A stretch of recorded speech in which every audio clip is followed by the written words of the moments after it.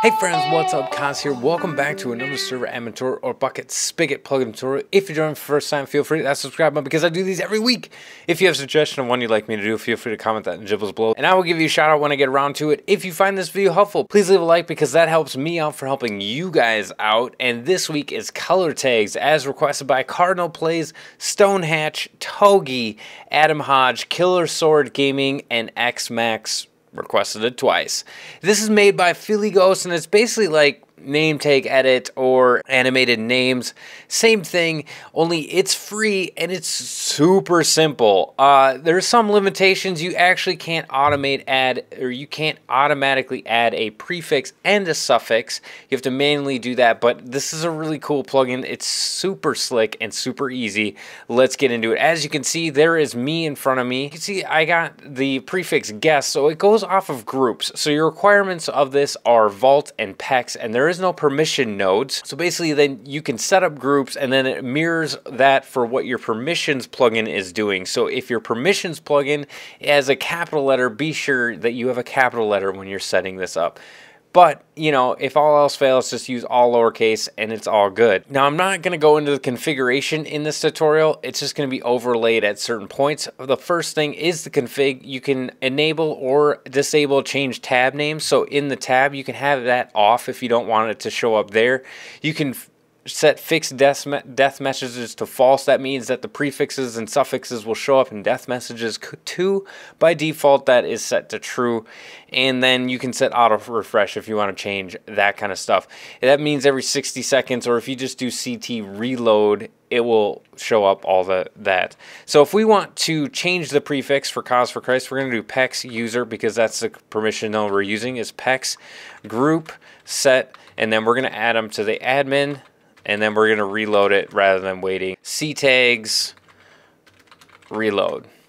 There we go. So as you can see on the screen, that is how that tag is set up. We have an admin at the beginning and then a name variable in the middle of it and then a special character at the end. So if we want to change that, let's say we want to change the color and the special character at the end. So we're going to do C tags, group, admin, and then we want to set this prefix and suffix. So if you want to set just a prefix, you're just going to fill this in, put an end quote, and finish it, hit enter. If you want to change the suffix, you have to put a name in there. So since we're doing both the prefix and the suffix, we're going to keep this. We're going to do F and the color again. So keep in mind your overall name plus prefix and suffix can't be more than 16 characters long. It is a limitation of Minecraft. That's how it goes. So keep that in mind when you're making these prefixes and suffixes. Now, if you're going to talk about a suffix, you got to put that name caret in there. And then we want to put a special character in there. So we're going to do a heart. So there we go. The colors changed. So if we wanted to just change the prefix of that, let's clear out that in there. So we would just put that name and then a special character, and there you go, it clears out the prefix. So if you want to change it for just each player, instead of using group, you would set that to be player.